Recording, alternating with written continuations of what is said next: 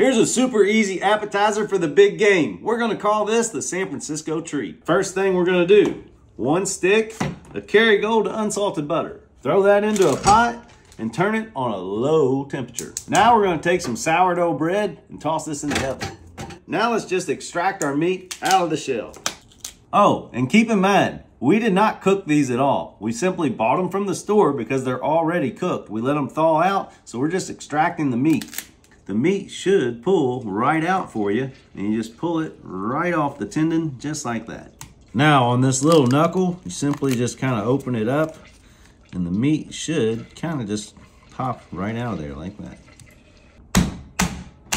Now, I like to get in here and get all this fat off of the meat. See that white stuff? Set that to the side. That's what we want. Now we got our meat extracted. We're gonna get rid of all this fat here. We still got a little bit in there because the fat is the flavor, but I don't like all of it. All right, so you can see as the butter simmers, it kind of cooks some of the fat to the top. So you tilt the pan and skim it right off the top. Now, there's nothing wrong with leaving that in, but today we're taking it out. This is actually called clarifying the butter. Now we just have our clarified butter. Now let's finish this off. So next step, get you a knife. And we're just gonna cut up our crab meat. Go back through and do it again. All of our delicious crab meat is diced up.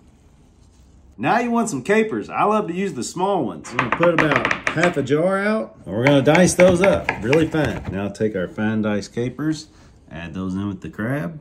Now it's time for the main ingredient. That's the Dan-O seasoning. That's the blue top. That's right, I said seasoning. Get it? It's for seafood. Open the top. Oh man, if you haven't had this yet, you're gonna need to try it. We're gonna give it a little shake right into our butter. And for everybody that says I use a whole jar every time, well, yeah, doesn't look like I used the whole jar. We're simply just gonna add this right in over the top. Mix it all up together. So there you have it. That took me all but about 10 to 15 minutes. Our bread should be ready. Nice and crispy.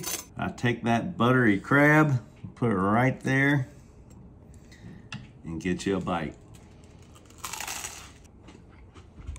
That is a San Francisco treat. Yum yum, get you some. I hope you enjoyed the video. Leave a like, leave a comment, and as always, keep sprinkling, my friends. We'll see you next time.